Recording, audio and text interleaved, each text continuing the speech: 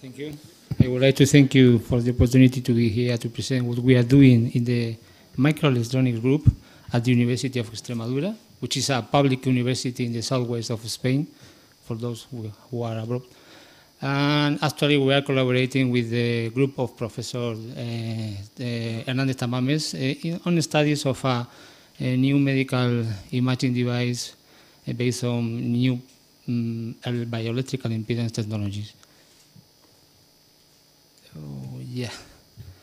Our main interests are in the design of analog and mixed signal circuits on CMOS technology, full custom circuits, just in order to be applied on many areas around medical or clinic applications.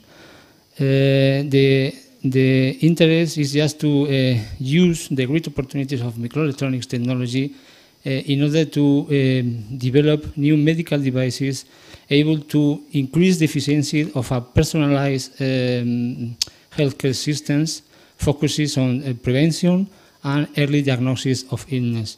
Just for instance, designing wearable body sensor networks just in order to avoid any wires around the body, just in order to monitoring patients. One of our research activity has resulted in what we are seeing here, which is a monolithic bioelectrical impedance analyzer.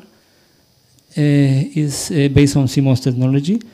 There is no any other commercial product in the market, so this is the first one, which covers from 1 kHz to 1 MHz in the frequency.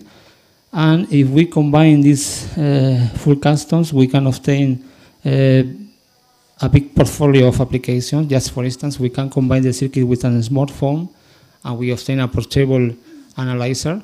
And also, we combine them with RF commercial transceiver. We can use something like a wearable medical device, which can be on the patient and the body.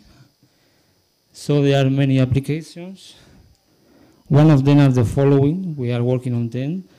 For instance, we are trying to. Okay, sorry. We are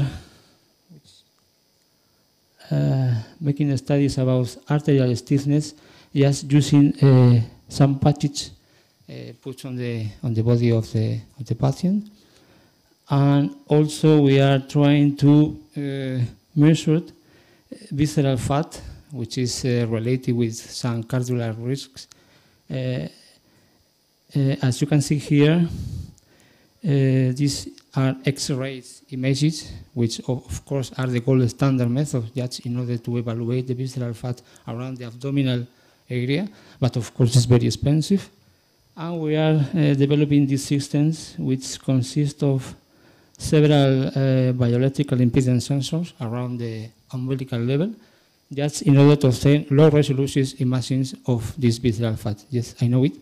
This is our wish list. We would like to collaborate with our groups in order to explore, to investigate these key enabled technologies for medical applications, especially for prognostic tools.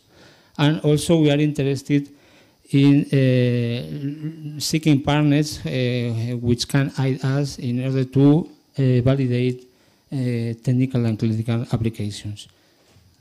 Here is our content. Thank you very much for your attention.